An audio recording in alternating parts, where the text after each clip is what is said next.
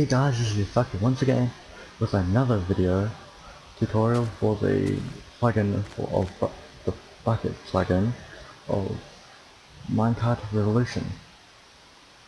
This time in this video I'll be showing you about the sensors you can see here.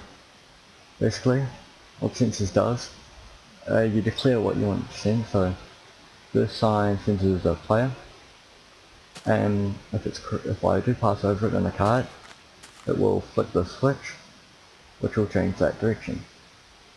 Very simple, and let's see what it does. And I go over there. Perfect.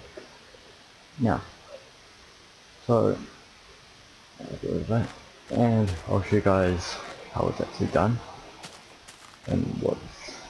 So you go run,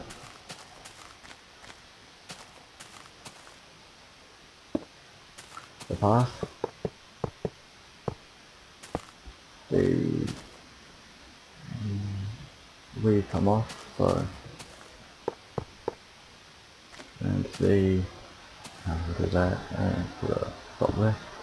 Now you go and put a down here. Put a wrong place. Put a switch there. Like this, and a repeater,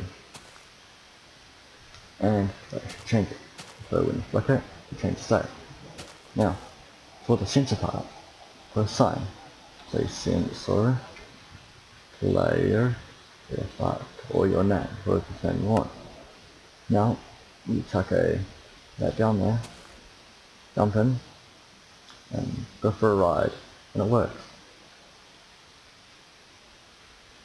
And it works for the same way, except you might have to extend the delay there. And you go, so this is for the actual storage minecarts. Sensor, minecart storage. So there's a storage cart there.